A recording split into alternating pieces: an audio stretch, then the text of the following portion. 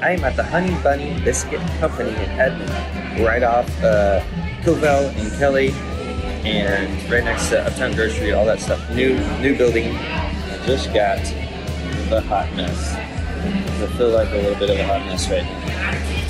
And a mocha. This is awesome. Like really cool breakfast place. It's open 7 to 2 o'clock, I think. So nice little breakfast place. We need more breakfast places.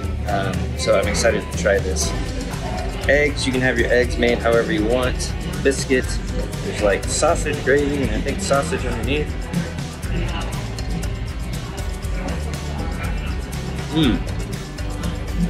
That's good. Okay, so market update in Edmond. We're still getting a little bit more inventory. We had a little bit of a slowdown for when school goes back in town. That's normal. But the market's still super hot. It's still a seller's market.